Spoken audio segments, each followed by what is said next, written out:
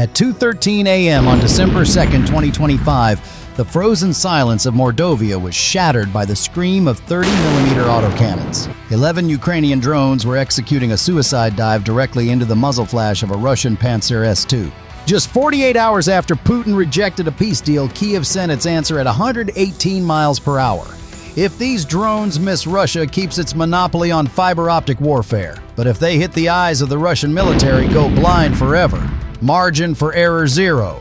Time to impact 9 seconds. This plan relied on the one thing machines aren't supposed to have: sacrifice. 7 minutes to impact. High above the frozen plains of Mordovia, a shadow weighing exactly 155 pounds is skirting just 800 feet above the frozen plains. This is the FP-1 mother drone.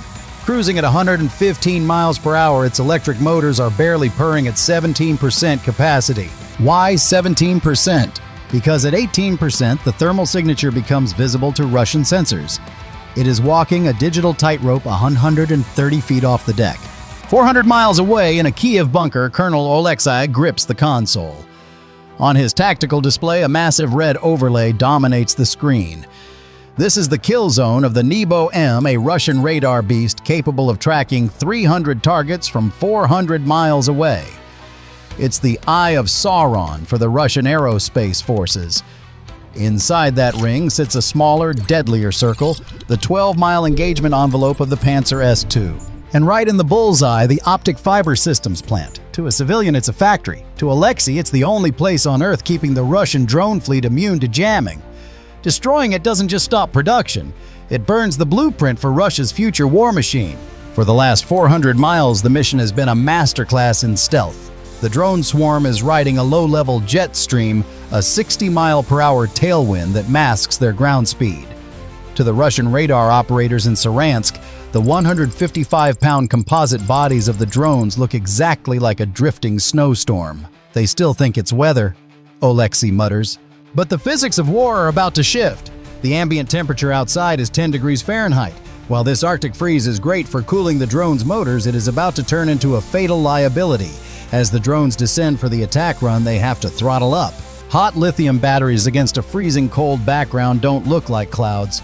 Through a thermal imager, they look like flares in a dark room. The Nebo-M operator in Saransk is pouring his third cup of coffee bored out of his mind. He has no idea that in exactly 7 miles, his snowstorm is going to bank left throttle up to 125 miles per hour and try to punch a hole through his billion-dollar air defense network. The countdown hits 6 minutes. The wind is dying down, the cover is blowing, and the hunt is on. At 60 miles out, the jet stream shifts. To stay on schedule, the Ukrainian mother drones must throttle up. The moment their ground speed exceeds the wind vector by 5 knots, the Nebo-M's Doppler filters strip away the weather classification. In Saransk, the storm turns crimson. Anomaly detected bearing 210, speed increasing. It's not wind. Now begins the deadliest race in modern warfare. It's a race between the Ukrainian drones flying at 100 knots and the Russian command signals traveling through the copper wires of their old telephone network. The order Condition 1 screams down the line toward the factory defenders. The drone swarm covers the next 53 miles in 28 agonizing minutes. Every second brings them closer to the Pantsir's kill zone. 7 miles from the target, the Russian air defense network finally wakes up fully, but it is 30 seconds too late to stop the delivery. The first 5 FP-1 motherships pitch up at 2,000 feet. Belly hatches snap open, gravity takes over. 20 wild Hornet drones tumble into the freezing slipstream. These are the brawlers, cheap, aggressive, and expendable. But the 6th FP-1, trailing slightly behind, carries a different payload. It drops 4 Kolibri drones. These aren't suicide bombers. They are carrying the laser-linked terminals, the only way to break through the jamming that is about to start. Relieved of 130 pounds, the motherships bank hard left and dive for home. Their job is done. The swarm they just birthed, however, is entering the meat grinder. The 20 wild Hornets scatter like a shotgun blast. Their AI boots up, initiating the stop-and-go protocol. Down below, the Pantsir-S2 radar systems are screaming. These systems rely on Doppler prediction, calculating where a target will be in 4 seconds based on where it is now. But the Ukrainian code is rewriting the math. The wild Hornets sprint at 90 mph, then suddenly hover. Sprint left. Hover. Sprint right. Hover. Every time a drone hovers, its radial velocity drops to zero. To the Doppler radar, it effectively disappears, blending into the static of the frozen trees. Inside the command vehicle, the tracking symbols jitter like a glitchy video game. The computer screams, "Trajectory prediction failed! Radar lock unstable!" The Russian gunner yells, fighting the stick, "I can't get a tone!" The Russian commander realizes the radar is useless. He slams a switch. Forget the radar switch to thermal, look for the heat. This is the move Ukraine feared. The Pantsir's 10 ES-1 thermal eye opens, scanning the 8 to 14 micron spectrum. The air is minus 12 degrees Celsius. The landscape is dead cold, but the wild Hornets. The violent stop-and-go maneuvers are cooking their lithium batteries to 120 degrees Fahrenheit. On the Russian screens, 20 brilliant white dots erupt against the black background. The invisible ghosts just became glowing light bulbs. Visual contact, the gunner grins. Guns selected. The Pantsir's twin 2A38M 30mm cannons spin up. They don't fire single shots. They vomit high-explosive tungsten at 5,000 rounds per minute. That is 83 rounds per second.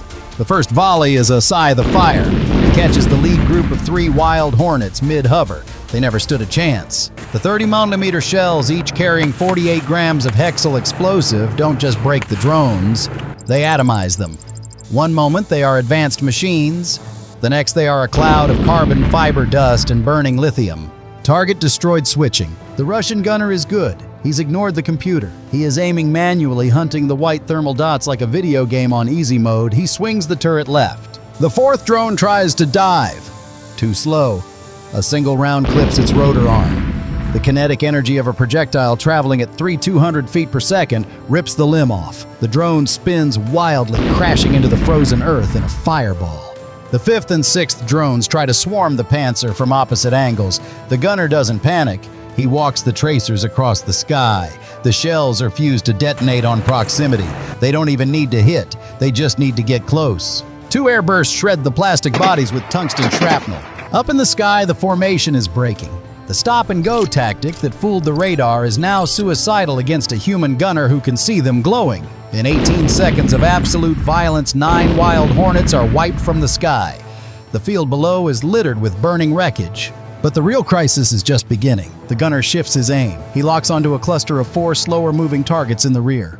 These are the Kolibri drones, the ones carrying the laser link, the only hope for the mission. The crosshairs settle on them. The gunner squeezes the trigger. The barrels spin. Ukraine has 38 seconds before the mission fails.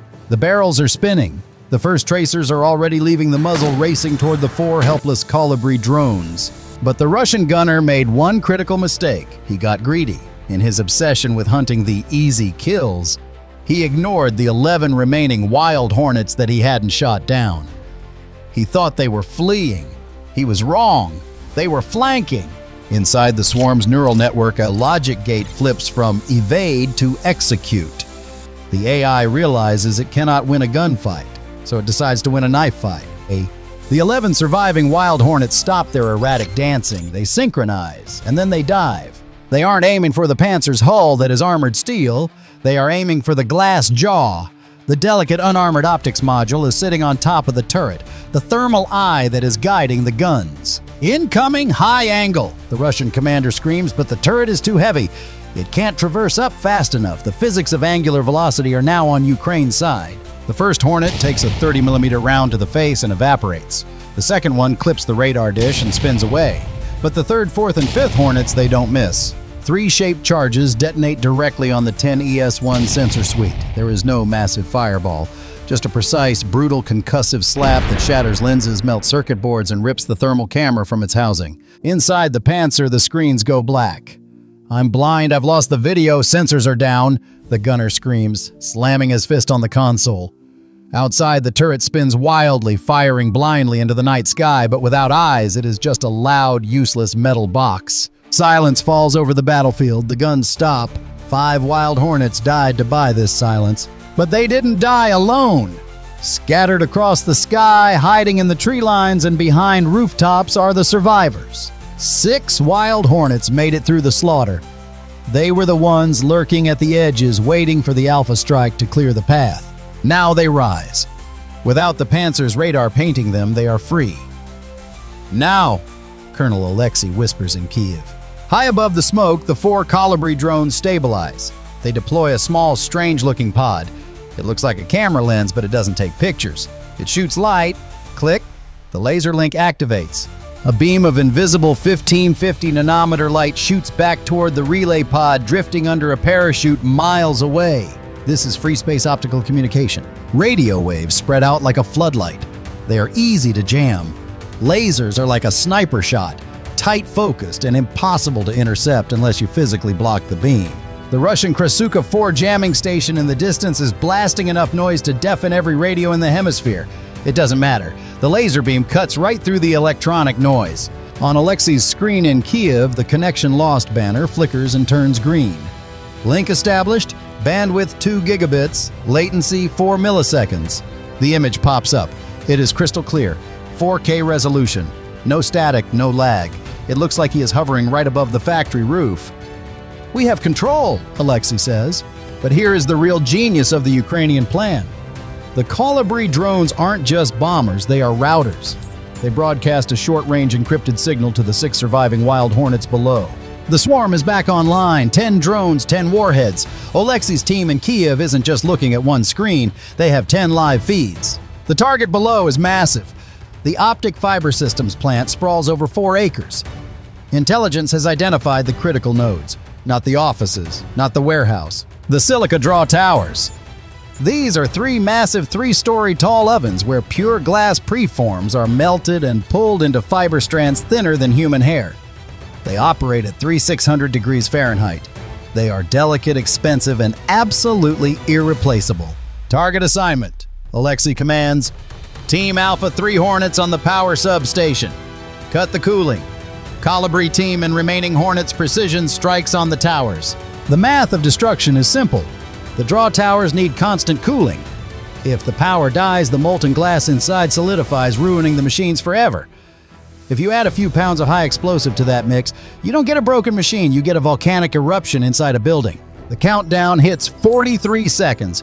The swarm aligns its vectors. The Pantsir crew can only listen to the buzz of 10 engines growing louder, helpless to stop what comes next. The swarm dives, 10 drones against a factory defended by a blind giant. But the Russians aren't giving up.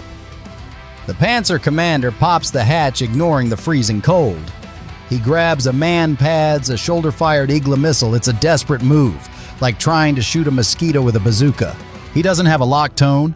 He doesn't care. He fires the missile straight up, hoping the proximity fuse will catch something. The missile screams into the sky, leaving a trail of white smoke. It misses the Kolibri drones by 50 feet, but the blast wave slams into one of the trailing Wild Hornets. The small drone tumbles its gyro shattered and slams into the factory parking lot, detonating harmlessly against a concrete barrier. 9 drones left. Team Alpha hits first. 3 Wild Hornets slam into the 110 kilovolt substation powering the plant. The transformers explode, spraying boiling oil and ceramic shrapnel everywhere. A massive blue arc of electricity snaps through the air, then darkness. The entire factory goes black. The cooling pumps for the silica ovens die instantly. Inside, the plant alarms are screaming on battery power. The temperature inside the draw towers begins to spike uncontrollably. The molten glass is no longer flowing. It is building up pressure. Now the main event. The 4 Kolibri drones and the 2 remaining Wild Hornets line up for the kill shot on the main production hall. But there is one final obstacle. The roof. It's reinforced corrugated steel designed to withstand heavy snow loads. A standard drone might bounce off or detonate on the surface, leaving the machinery inside untouched. The 2 remaining Wild Hornets are the breach team. They dive at full throttle, 120 miles per hour. They don't carry fragmentation warheads. They carry shaped charges, copper cones designed to punch through tank armor. They hit the roof directly above draw tower number 1 and number 2. 2 bright flashes. 2 neat molten holes punch through the steel decking. The path is open.